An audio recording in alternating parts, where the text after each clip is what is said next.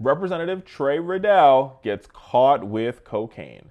Yes, indeed, it's true. Trey Radel, represents the 19th district of the state of Florida, which is on the southwest coast, was charged with cocaine possession in Washington last month, according to Politico. The 37-year-old Radel, a Republican, who um,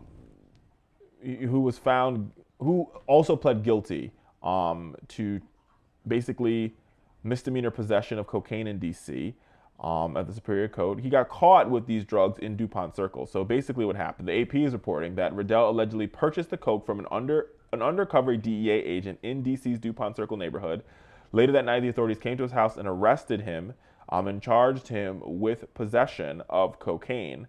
And so he will be he's not going to jail. He will be I want to say he's under house arrest at this point in time, 6 months of house arrest and control probation. Now the question is whether or not he will resign his seat in the United States Congress. Now he already has a tough race ahead of him in the Florida 19th district. There's a good chance that Democrats could take control of the seat. And will this help Democrats or not? The jury is still out on this. Now this is not the first time that Mr. Radel or Congressman Radel has gotten himself in trouble. His old defunct company, Trey Enterprises, it's a media company.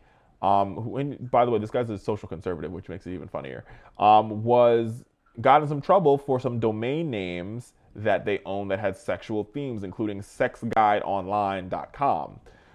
Either way, we'll see what happens with Mr. Radel. But this is a part of the hypocrisy, and I love pointing it out when I see it.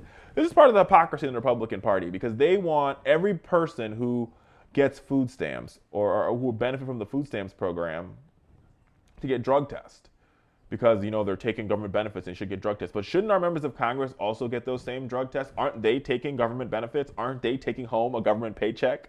But clearly, some of them are on cocaine. America, if our members, men and women of Congress, want to put all these demands on poor individuals at home, then what they need to do is put those same demands on themselves. They go first, we'll follow right behind them.